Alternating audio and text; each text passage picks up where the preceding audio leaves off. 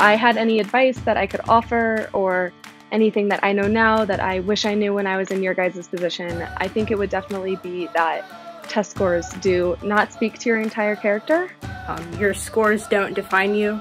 They, in the end, don't matter as much as who you are as a person, and colleges will oftentimes notice that and appreciate that.